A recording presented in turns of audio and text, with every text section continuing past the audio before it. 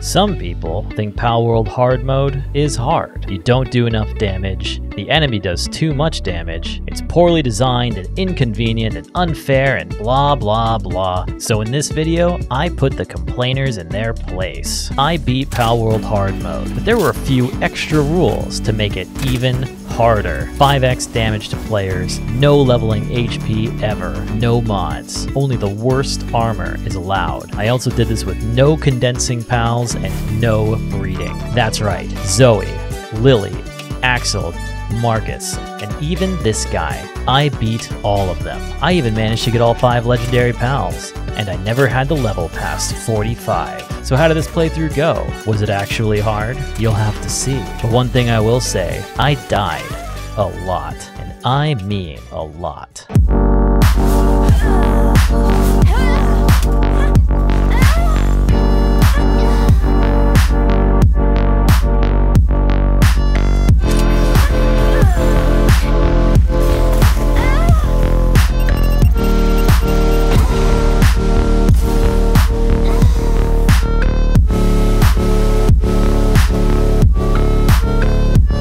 This is Palworld, for me at least. In the previous 2 episodes, I took down Zoe, Lily, and Axel, 3 of the 5 tower bosses, so Marcus was next on my plate. Surely, I'd need a huge amount of prep and practice and figuring out how he works and...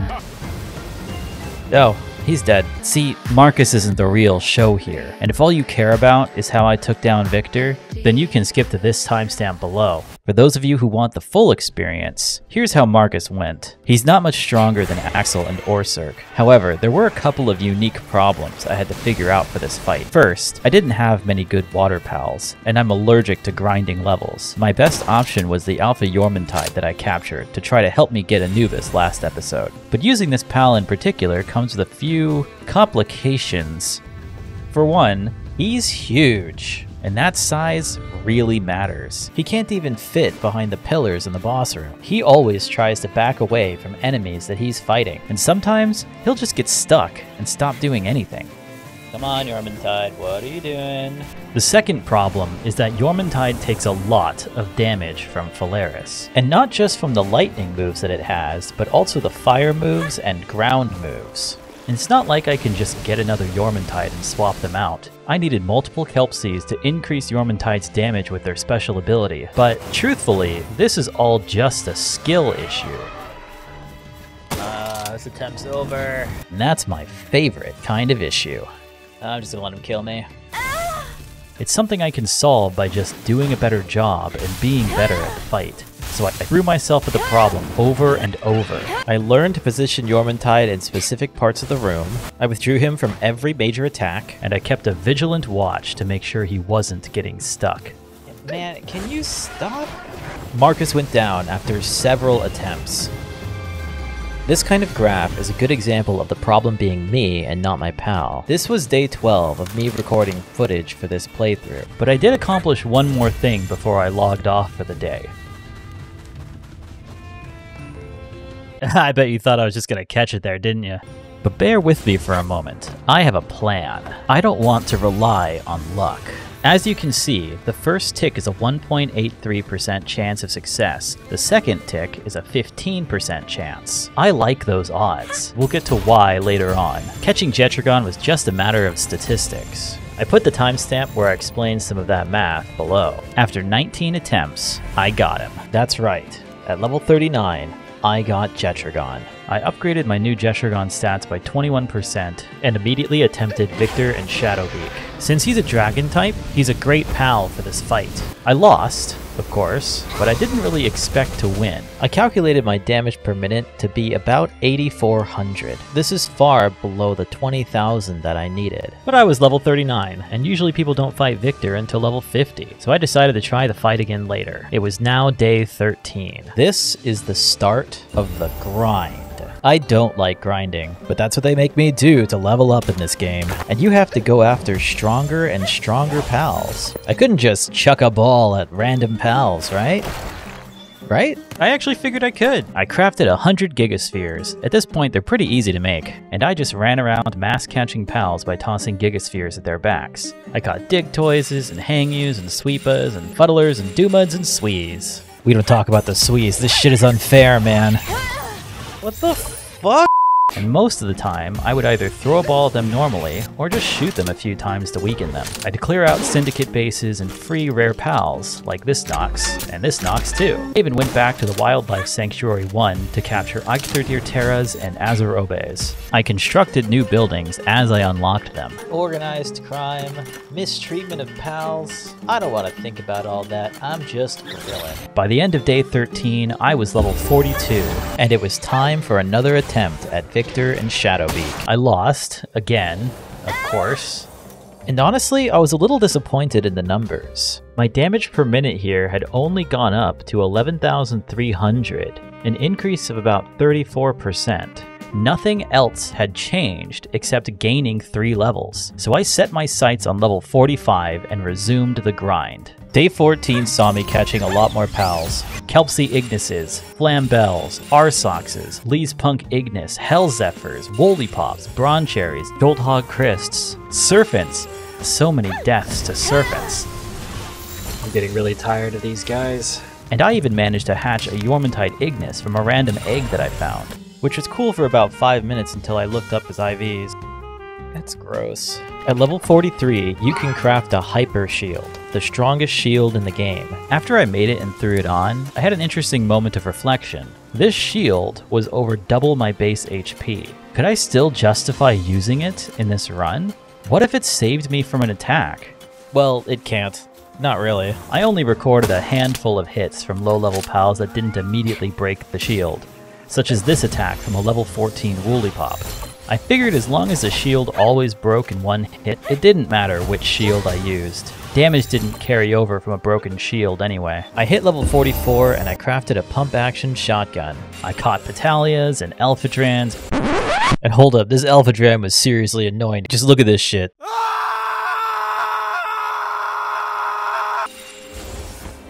Oh, that was horrible.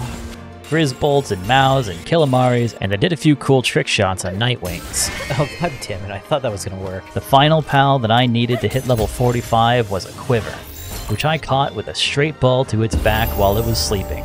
At the end of day 14, I was level 45, and just like before, I tried Victor and Shadowbeak again. I lost badly, 11,600 damage per minute. Whatever damage bonus I was getting from leveling up was not enough, which meant it was time to stop leveling. Truthfully, I was really skeptical of this number, and I was supposed to beat this guy now? For the first time in my entire playthrough, I looked up some guides on the internet, but everyone seemed to be fighting Victor with rocket launchers or perfectly bred pals. I didn't have any of that. Firefox, my special boy.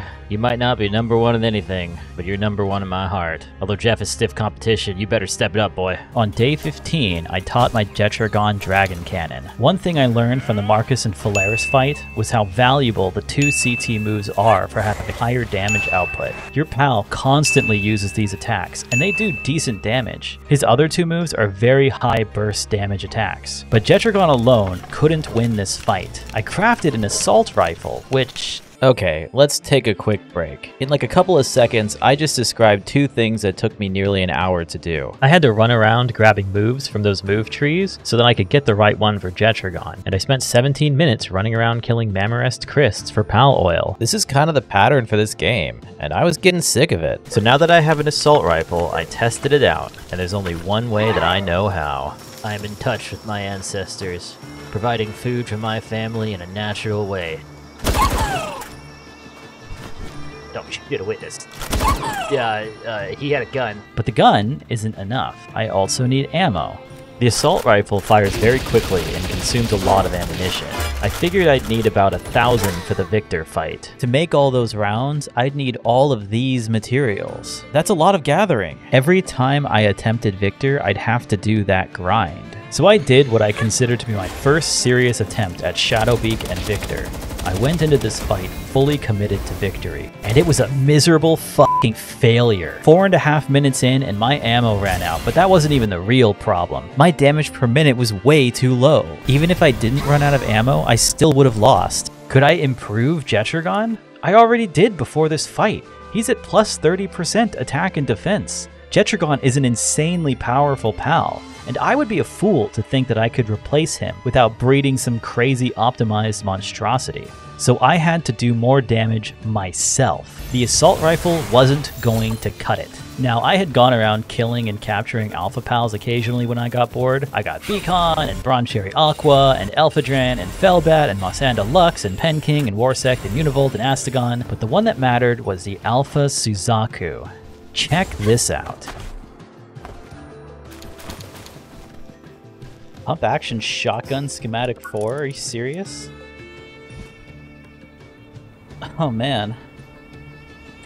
Okay. A legendary pump action shotgun. It was the only possibility I had to do more damage than my assault rifle, but I was pretty demoralized after my failure at Victor. I needed a distraction. It was time to catch the rest of the legendaries. So I went through the extreme hassle of crafting 100 legendary spheres. It required a lot of materials, but the real grind was the weight. It took my artisan Suzaku 2 hours to craft 500 palmetal ingots, and then I had to spend another 30 minutes making the 100 legendary spheres. During this long time period waiting, I set up a new base in a mining location that was near a bunch of coal and ore. I wound up dismantling the old mining base by the Chilette, and I ended day 15 there. I hardly know what to do with myself now. Spent like this whole day just gathering crap. Days 13, 14, and 15 were largely just catching pals, gathering, and crafting. On day 16, I started testing out a strategy for making money that I learned on the internet.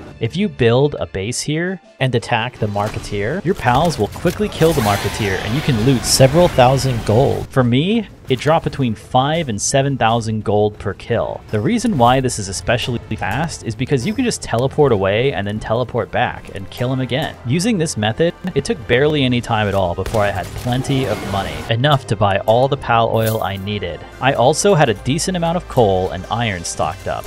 I made the legendary shotgun, and figured if I needed ammo for it, I could farm more gold and buy the ammo from a trader. Since I already had a Jetragon, the first legendary I went after was a Frostallion, and I learned really quickly that this was not going to be simple. Both myself and my pals could barely damage this guy, but one thing I noticed right away was how much burning him chunked his health. I had an idea. For the first time ever, I unlocked the fire crossbow technology and made myself some fire arrows. My strategy was simple. I walked up behind it, chucked a ball at its back to aggro it, but also keep it away from me, and then I flew up to a nearby cliff to shoot fire arrows at it from a safe distance. One major issue that I noticed right away was that while the first 2 arrows set the Frostallion on fire, it took 4 arrows to set it on fire a second time. The pattern continues, and upon review of my footage appears to be 2, 4, 7, 14, and then 26 arrows to set the pal on fire. However, before I had the chance to properly whittle down the Frostallion's health and test the fire arrows more, this happened.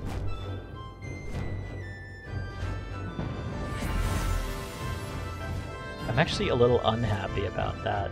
I wanted to test my theory. Okay, why does this keep happening to me? Mammorest, Anubis, the Jetragon, and now Frostallion. I'd like to use math to demonstrate that the luck isn't really that extreme. Go to this timestamp below if you're allergic to mathematics. I'm going to employ something called the binomial distribution to show what's going on with these catches, using Jetragon and Frostallion as examples. This is actually a super simplified application of the same kind of math that was used to catch Dream cheating in a Minecraft speedrun several years ago. I went after Jetragon with 88 Ultra Seers in my inventory, and I caught him after 19. There was a 1.83% chance and then a 15% chance to catch him. This is a 0.27% chance, or about a 1 in 370 chance with every ball. What a binomial distribution does is tell us if we have a percent chance of succeeding and we attempt this a certain number of times, how likely are we to succeed on a particular number of those attempts. Crunching these numbers, that meant if I used all 88 balls, I had about a 21% chance of catching Jetragon, or about 1 in 5. I succeeded after 19 attempts. The likelihood of this occurring was about 5%. I wasn't really going for an RNG catch on Frostallion, but remember my strategy for setting up the fight relied on me throwing a ball at it. Overall, I threw 11 balls at it. The first tick was 0.31%, and the second tick was 10%, for an overall probability of 0.031%. With 11 attempts to catch it, not that I really intended to catch it, that brings my probability up to 0.34%, or about a 1 in 300 chance. Lucky, but not overly so. Anyway, back to the game. The only two legendaries left to catch were Paladius and Necromus. I went into them intending to continue testing my crossbow idea, when a better idea sort of fell in my lap. Having one of those moments where, like, you know, like you look at someone and you're thinking, like, are you thinking what I'm thinking right now? And then you do it? Because I can't help but wonder if this is going to work, although not running away. It was chaos, but it was effective chaos. Despite my own pals dying left and right, I was able to whittle down both Necromus and Paladius' health to acceptable levels to capture with my legendary spheres. It still took several balls, but it was pretty damn easy to do. And that's one of the major objectives of this challenge complete, right? I'm not forgetting anyone, right? Hey, if you forgot it, it probably wasn't all that important. Yeah, I guess.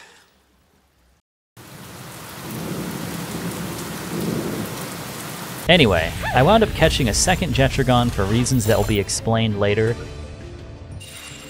That was so much easier, man, fuck math. And I increased the second Jetragon stats to 21%. It was time to work on Victor. If my problem was not doing enough damage, then I needed to do more damage. There were no Dumuds or Kelpsy equivalents for Dragon Pals. The Jetragon was fine. There was little I could do to improve it. This meant that the fight was not working out for me because I wasn't doing enough damage. So I needed to work on me. I identified 3 major issues with this fight: dealing 20,000 damage per minute, keeping Jetragon alive the entire time, staying alive. I had to solve all 3 of these issues to win. So I got creative about doing damage. At the start of every fight, I would shoot Victor with 2 poison arrows. Poison is percent based, dealing about 0.1% of his health and damage about once per second for about 20 seconds. I don't know if this is exact, but it's pretty close. Once the first set of poison wore off, I'd shoot Victor with 4 more arrows and then stop using my poison crossbow. The poison alone would account for nearly 8,000 damage within the first minute of the fight. One thing I immediately noticed in these early attempts was that Jetragon's skills would actually set Victor and Shadowbeak on fire, dealing 220 damage per tick. So I opted to use a poison crossbow only instead of both a poison and fire crossbow. The more damage that I can do to Victor in the early part of the fight, the easier the fight will be. If I can do 30,000 damage in the first minute of the fight, then I only need to do about 18,900 damage per minute for the rest of the fight. That means hunting Eikthodires to make Locomocos for the 20% damage buff. That means bringing Gobvins to boost my personal damage output. The highest damage value I recorded for the first minute of the fight was 33,596 damage, meaning I only had to deal 18,600 damage per minute for the rest of the fight. But what did I do for the rest of the fight? The rest of the time, I was right up next to Victor and Shadowbeak, shooting them with my legendary shotgun. The reason my character is jittering so much is because I had to repeatedly click my left mouse button. It's about as fast as holding down the right button and shooting, but it gave me the ability to move at full speed and didn't move around my camera. But no matter what I did, even if I kept on target in terms of damage output, Jetragon had to stay alive. Keeping damage up meant not recalling him from any attacks, and he couldn't last for 10 whole minutes. So what do I do about that? A second Jetragon. That's what I did about that. I fittingly named them Jetrag 1 and Jet 2 Gon.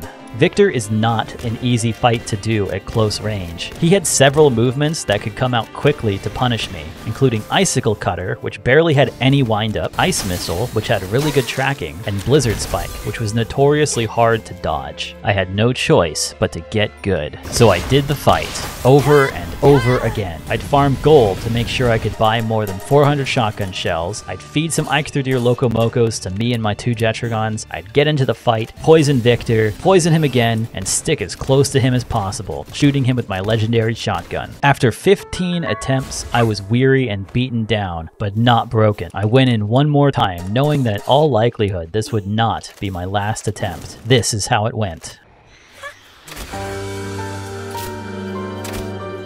That's my Gobfin. Oh my god, this is already a failure.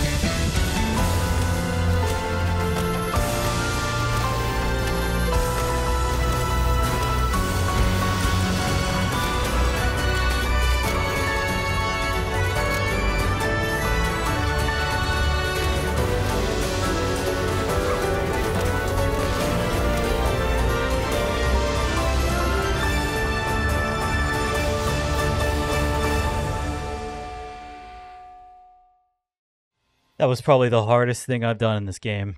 I beat Victor, the last tower boss. I was level 45 with 500 base HP, 200 stamina, and 140 base attack. I had a legendary pump action shotgun, a poison crossbow, 2 Jetragons, 2 Gobfins, a Gale Claw, and a damn good plan. The challenge was over. I won. Without ever leveling HP, without ever condensing any pals, without ever breeding. I even got all the legendaries. Wait, what the hell is this? Well, it was a bit anticlimactic, but actually the last thing I did in this run was I bred Jeff, my Hellzephyr, with that Frostallion to make a Frostallion knocked.